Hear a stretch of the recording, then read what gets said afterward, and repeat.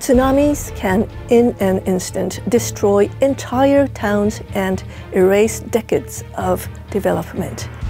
This makes them one of the deadliest and costliest hazards. And their impact is uneven.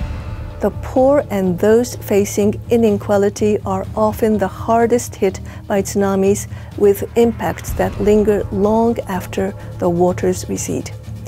And it is not only the poor who suffer more. Tsunamis also prey on inequalities created by societal barriers, especially on women and persons with disabilities. For example, in 4 villages in Indonesia, it was found that the 2004 tsunami killed 4 times more women than men.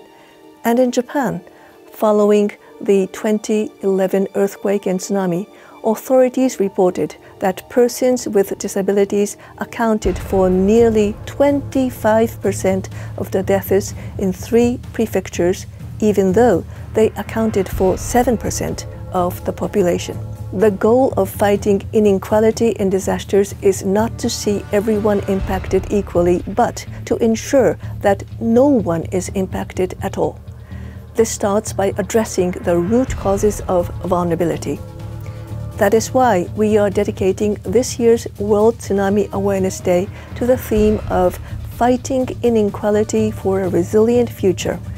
And we can't reach that future if we do not adopt a whole-of-society approach to disaster risk reduction that leaves no one behind. Thank you.